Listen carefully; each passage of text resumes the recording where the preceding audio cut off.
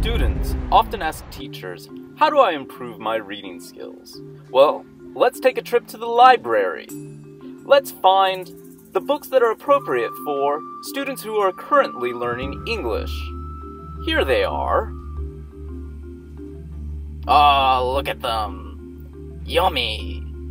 We have a wide selection of easy readers, books that have been written specifically for students who are learning English. They come in a variety of levels. There's Easy Start. Look at all the pictures. There's Level 2 with some pictures. Then Level 3, we don't got as many pictures here. Level 4, black and white photos. Oh, how boring. Level 5 and 6, no photos, no pictures, just images in your head. You will want to choose a book that is not too difficult to read.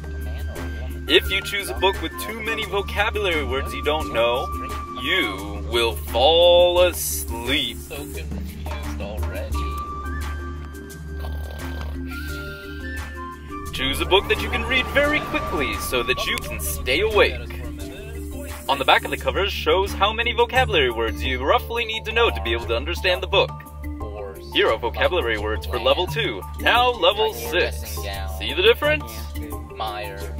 Phosphorus. At the back of the book, there are questions and activities to check your comprehension. Oh, reading. It's such a joy.